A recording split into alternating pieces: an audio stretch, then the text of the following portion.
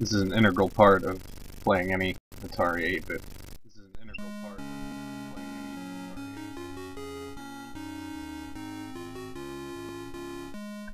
Atari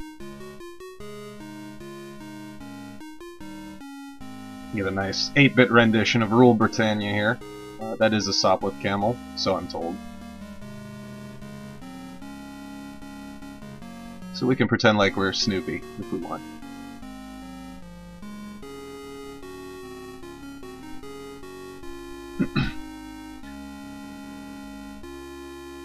Yeah, once again, this is another Atari 8-bit computer game. This is Blue Max, as you can read in the flashing text. It's a flight combat game of sorts. We'll just go ahead and start. And if you don't pick up your plane at the right time, yeah, death comes easy in this kamikaze training. So let's try that again. This time, let's actually take off.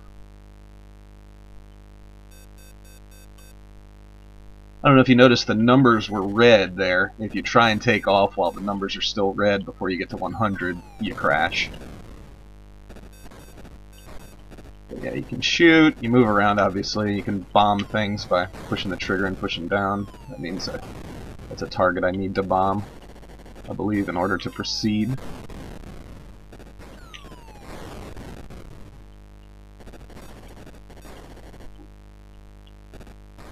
Really, it's just a game about destroying as many things as you can. That means you're too low to the ground, and you should probably not be. But when you're down here, you can shoot things that are on the ground. And crash if you get too low, like I just did.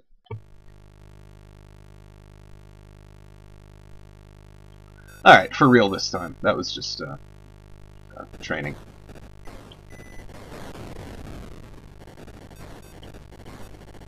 Yeah, you start out on the side of the river, and your point is to bomb the targets when they appear, the flashing silver targets, usually on either the bridges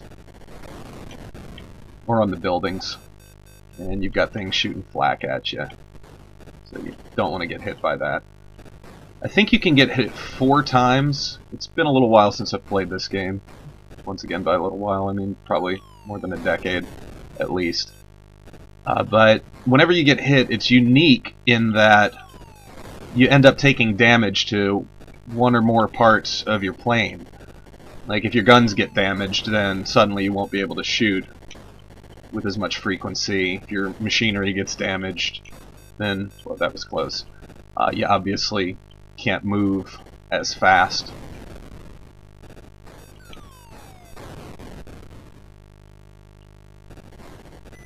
I'm trying to remember what the other... Oh yeah, your bomb hatches. Suddenly you won't be able to bomb every time that you want to. Which you do by pushing the trigger and then pushing down on the stick. Or the control pad if you're playing with a control pad like I am right now. I would like to get... Okay, this means you need to land. For the longest time, I could never land because I didn't know that you were supposed to push the button to activate your landing gear. So I would just crash into the runway every time it got to this point. You see my fuel's going up, it's restocking my bombs. Oh, that was close. Almost didn't have enough room to take off again. I wasn't on the level. Yeah, the screen turns blue when you're on the same level as the planes, which means that you can shoot them if you're behind them. Yeah, you start out on the river, and there are other scenes that you get to by blowing up the targets. I don't think I'm going to get to that one in time. Which my pop used to play this game a lot when I was very young on the Atari. And whenever he would get to like the second scene, which they're transitioned after you land. So of course I could never get anywhere but, you know, the river like here that you start at. So whenever he would get to the second scene, it was those were very special days because it was stuff that, you know, we hadn't seen before.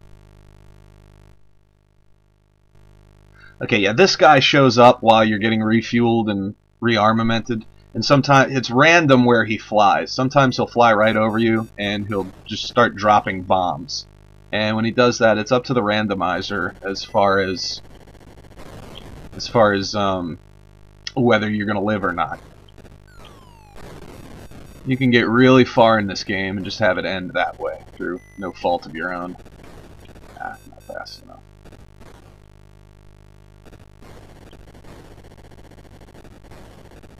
So yeah, even though I didn't know how to land in the game, I still played a lot of this. So I would just make up my own challenges, like try and hit the boat in the river with a bomb, which is a lot harder than it probably sounds.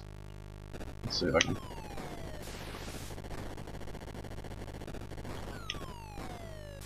I think it's a nice touch how they do the shadow of the plane, depending on how high you are. That's a detail that a lot of programmers wouldn't have put into the game. Okay, it's landing inside the game.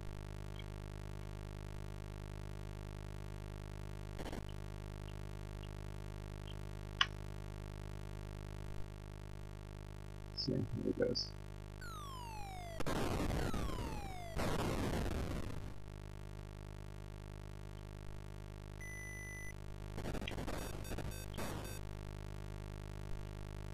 Okay, I still didn't get all the targets yet.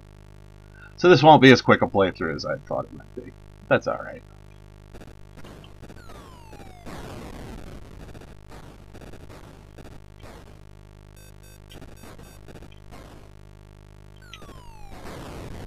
I've only beaten this game once, and it was a long time after...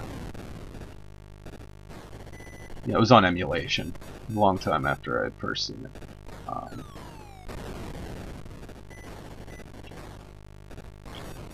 See, I just got hit. So my bomb bay doors only work maybe 1 out of every 5 times, I guess, that I try to use them.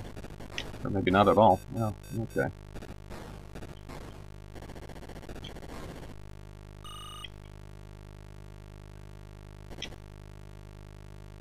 Yeah. Needing repairs adds time to how long you've got to be down here, so there's more of a risk of getting bombed like that. That's how that goes sometimes.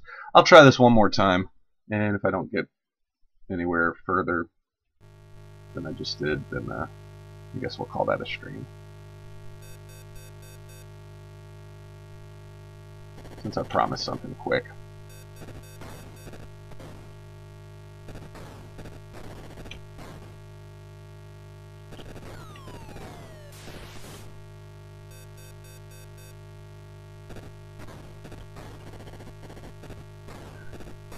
I'm trying to think if there's any comparable games to this. Obviously, it's a pretty standard shooter, but I mean, as far as the isometric, it's almost like a isometric top-down shooter of sorts.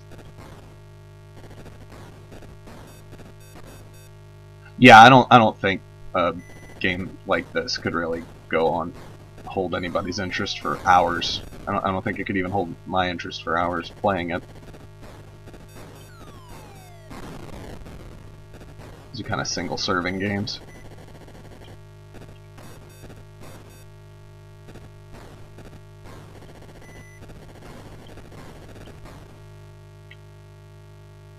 Target number 1.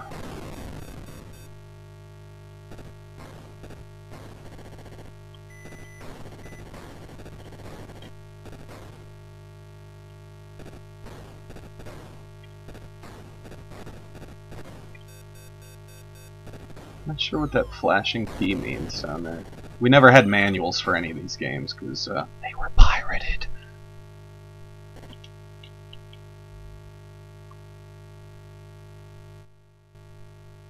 So most of our understanding of it... Oh, is he gonna... Nah. Oh! He sure did.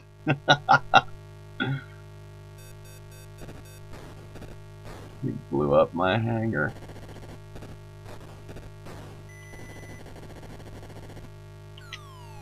It's alright, I guess I've been blowing up all of this stuff.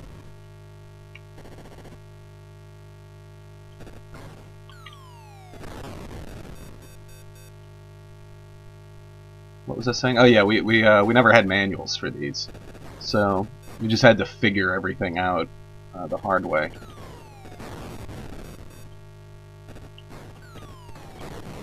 Just missed.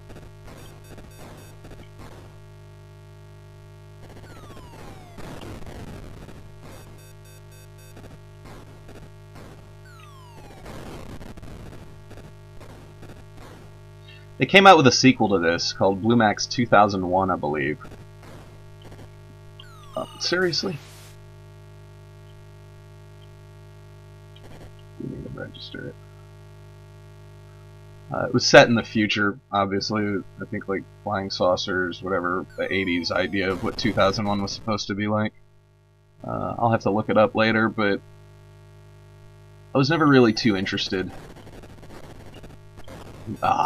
Right out the gate. So my machinery is damaged. I think that's what the M stands for. So I'm going like half speed of what I was doing before. And fuselage, I think. Yeah, I think my fuel's going down faster now, and I missed my target. This is a fantastic playthrough. I may have to come back to this one, a few weeks or something.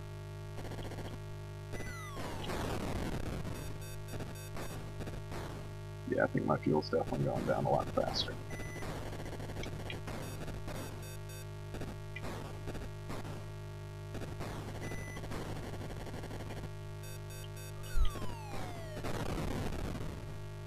I don't know, in some cases that can be really frustrating not having a manual, but I find it adds a lot of discovery to the game as well, in a lot of cases. Makes it a little bit more fun than it might have been otherwise. Not again. Not like I was going to win this time anyway. Alright, that's Blue Max.